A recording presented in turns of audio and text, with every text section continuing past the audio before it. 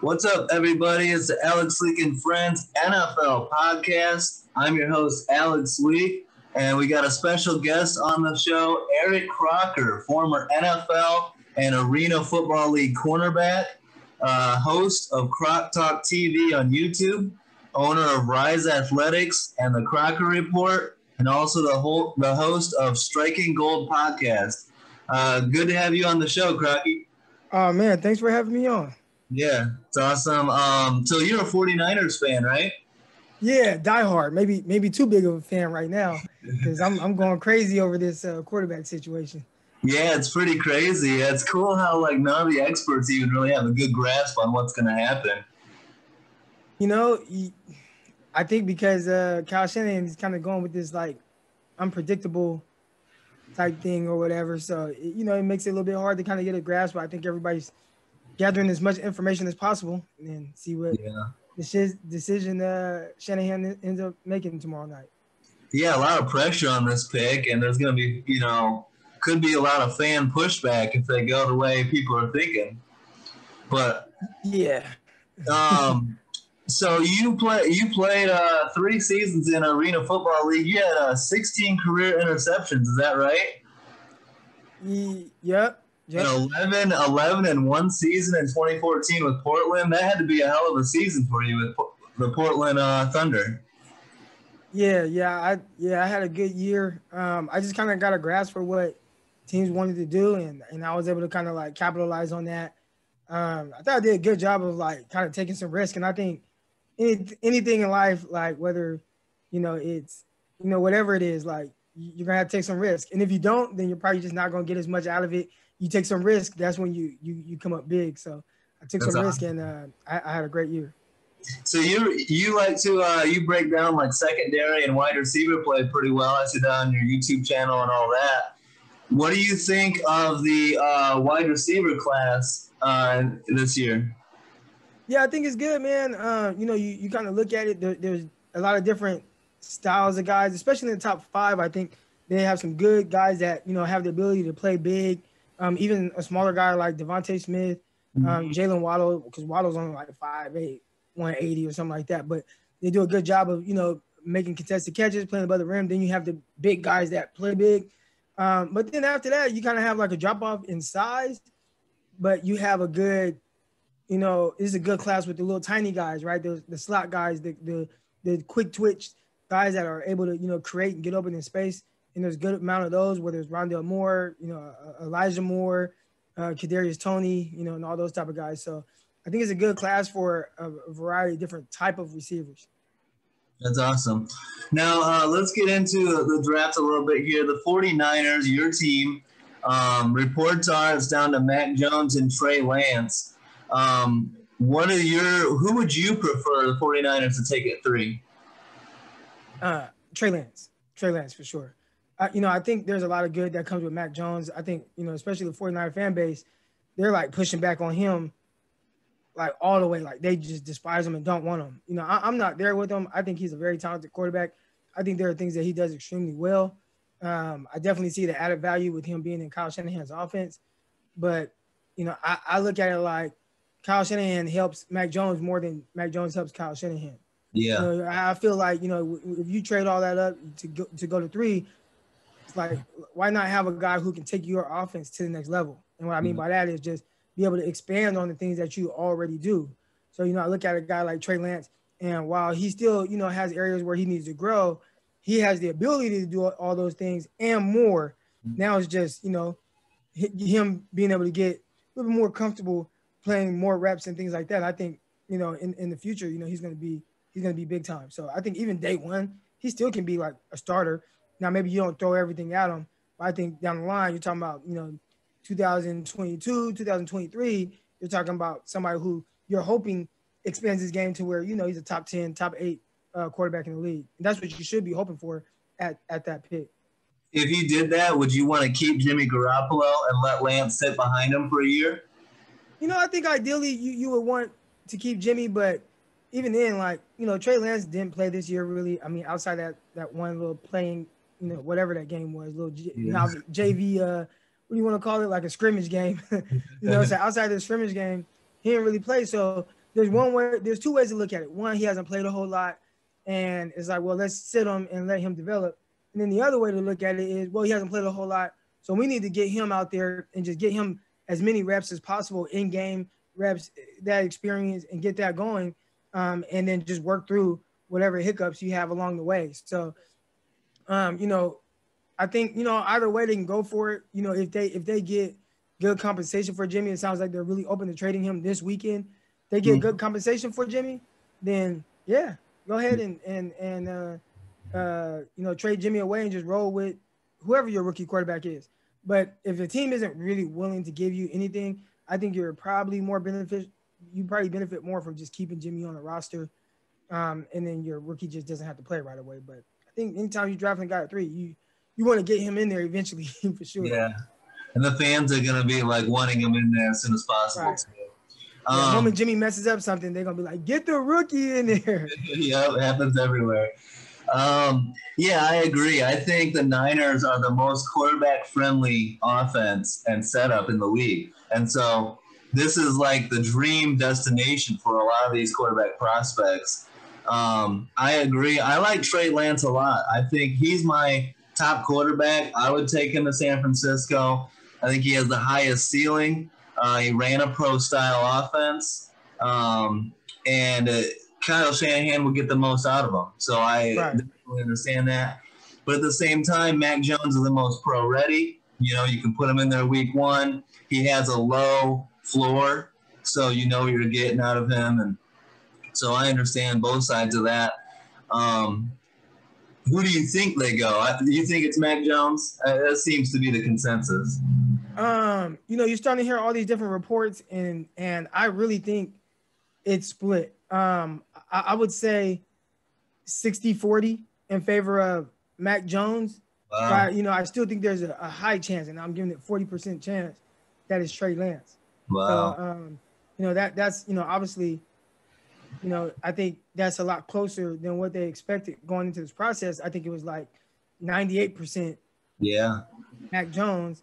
And then the more you get to know Trey Lance and the kind of kid he is and the type of professional that he is and how wise he is ahead of his age, it's like, man, this is a bright 20-year-old kid, 6'4", 230 pounds.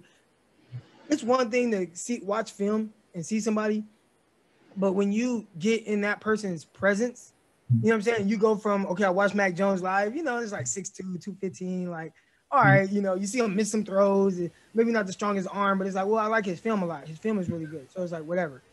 But then you get in the presence of somebody like Trey Lance, and it's like, damn, 6'4", 230 pounds, athletic, big arm. Yeah. Like, it's like an make NFL all the throws. Yeah. Then you get to know him, and they're talking about that, he was the brightest quarterback that they spoke with. And, you start to hear all these things about his character and how hard working he is. They had him go work with John Beck. They had him go work with John Beck, their quarterback coach. Yep. And Beck said, like, yeah, he missed some throws and he did some different things, but he's the first person I was like, listen, don't sugarcoat it with me. Let me know exactly where I need to get better. Like, what is it that I need to work on? And he's like relentless with his work ethic. So those are the type of dudes that are, whatever issues he has, he's definitely going to overcome those things because of his work ethic and the way he kind of goes about it. Not wanting to know, well, what do I do well? Where am I going to go? It's like, well, what do I need to work on? And those are the type of dudes in general, like just in life in general, like those type of people, they end up just going further in life. Absolutely. That's a good take on that. Now, let's look at Atlanta at 4. Another interesting spot because they could take the best playmaker, maybe tight end Kyle Pitts. They could go quarterback potentially, or they could trade back and try to get more picks and do all that. I think they're going to go Kyle Pitts. For a long time, I was saying quarterback, but now I'm starting to think Kyle Pitts. What do you think for Atlanta? Can you repeat that? Sorry, I got thrown. No problem. What do you think Atlanta does? I was thinking Kyle Pitts. Yeah. So what do you think? I can definitely see them go Kyle Pitts. They're talking about trading Julio Jones. You know what I'm saying? He's available, and that's straight out of the new general manager's mouth. You got a new coaching staff and everything, and they're just trying to figure out how to get back, right with the cap and everything like that. So they're definitely open to trading him and kind of getting rid of him. So from that standpoint, it would be nice to bring in a young threat, especially, whether it's tight end that presents, mismatch problems, to go with, Ridley and, and Matt Ryan. So I can definitely see them going that way. If there was a scenario where they could trade down, it would be nice to see them kind of add to that defense. Like that was their weak link last year. Yeah. They lost to the Dallas Cowboys in a shootout. The defense, the offense scored like 40 points, but the defense gave up like 43, so they probably would like to see their defense kind of tighten up. They've lost a couple guys to free agency this year. Defense isn't going to be sexy, especially in the top 10 this year. They're not expecting the defender to go until Patrick Surtain or JC Horn. Yeah. And that's maybe top 10, So if you are trying to beef up your defense, this definitely is not the draft as far as like in the top 10. So, we'll see. I think the value says you probably go Kyle Pitts here. I would have to guess Pitts is the way that they go. If Julio stayed, then I probably wouldn't be saying that same thing. Like, it's like, well, okay, Julio. And I mean, it still looks good on paper, but it's just like, man, our defense is so bad. Yeah. But if you get rid of Julio, maybe recruit some draft capital to where you can go at it, with a Kyle Pitts in the top 5. And then later, whether it's a second round or whatever you get for Julio, you can start to really pour in a lot of resources at the defensive spots. Okay. What do you think of the Bridgewater trade today? Panthers trade quarterback Teddy Bridgewater to the Broncos for a 6th-round pick. Do you think this opens the door for Carolina to maybe take a quarterback at their pick? Is the way I think about things sometimes it's just a little different. Like, I look at that situation and I'm just like, man, you see Carolina and it's like they already said that they were going to pick up Sam Darnold's 5th-year option. Yeah. So it's like, well, if you're going to pick up his 5th-year option, like you're committing to him for 2 years. So why would you bring in a rookie quarterback when you committed to Sam Darnold for 2 years? And if you pick somebody in the top 10, like you're expecting that guy to play at some point, whether it's especially like year one, like at year one, if he ain't starting right away, you want to work him in eventually. And I just think if you do that with Sam Darnold, then you're clearly not looking to it's like that doesn't make sense to me. So from their standpoint, if you're gonna make that trade and pick up his 5th-year option, and they gave up some decent, it doesn't look crazy because it's a future 2nd-round pick and all this, but they gave up decent draft capital just to draft a quarterback in the top 10 and pick up his option and waste all that money. It just doesn't make sense to me. So I think they maybe go cornerback or something like that. I think that even for the Broncos, I think what it meant was, all right, we got Drew Lock. We want to see what we have, but maybe we're not comfortable with him just solely being the guy. So now we're going to bring in a veteran to compete with him. Ideally, you don't want Teddy Bridgewater to have to be a starter, but let's just push Drew Lock a little bit, see if he raises his game. You got Bridgewater, all right, and then you kind of just roll from there. So I think for both sides, to me, it came off as if they are good with their situation. Now, there are some people that think it has something to do with maybe who the 49ers are picking at 3. Maybe that was a guy that they would have liked, and now the quarterbacks aren't going to fall down the board like they typically would like. So, I guess that's another way to kind of look at that whole thing. Yeah, and that's the thing. There was some rumors today about the Patriots potentially trading up for a quarterback for Justin Fields or something like that. That could be a spot for Denver or Carolina here potentially if they want to trade back to get some, from the Patriots. Yeah, no, definitely. I mean, obviously the Patriots quarterback situation is a little sticky. They're not committed to Cam Newton long term or anything like that. So I think, just looking at it from that standpoint, they definitely have to kind of turn a new leaf, as to say, like with that whole quarterback thing. I'm interested to see, what they do. I also, like a little bit before you and I got on, saw some report about them potentially working out a contract with Jimmy Garoppolo to potentially pay for him. Yeah. So I haven't looked into it. Like I literally just saw that right before you and I came on. But, maybe Garoppolo is kind of an option for him. And, I do think Jimmy Garoppolo can definitely be a solid NFL starting quarterback. He just got to stay healthy. So if that's where they're leaning, they're familiar with him, I could see something like that happening. Yeah, it's always made sense. Well, I always kind of thought Garoppolo could end up back in New England.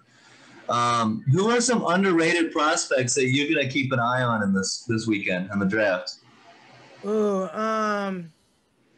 I'd say like underrated, like in the sense that people aren't really talking about him. I'd say one cornerback, Elijah Griffin. Okay. He's out of USC. He's actually the son of Warren G. But he's a good, scrappy cornerback. Plays outside. I think he has movement skills to be able to play inside. Physical guy.